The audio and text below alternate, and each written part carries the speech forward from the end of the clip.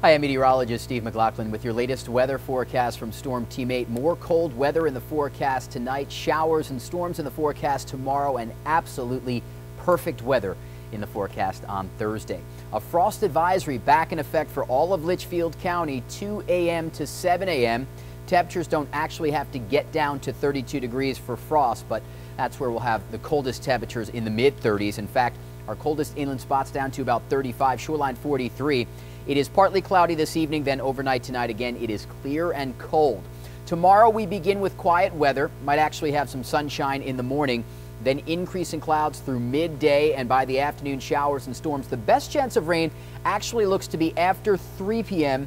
and before 9 p.m. so that bullseye probably between about 5 and 7 o'clock, but anytime after lunchtime we could begin to see showers and some isolated non-severe thunderstorms.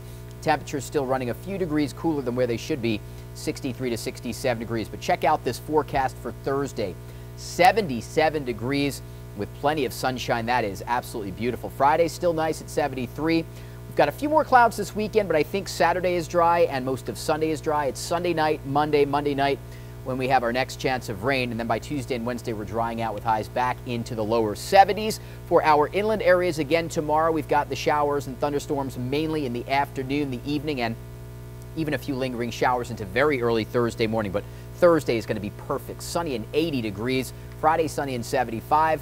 Partly cloudy Saturday, 75, and mostly cloudy Sunday, but a mainly dry day, 67. It's late day, especially in the evening and at night, when that rain begins to push back in. That will take us right through scattered showers on Monday. All right, for now, meteorologist Steve McLaughlin. Have a great night and enjoy the rest of the week coming up.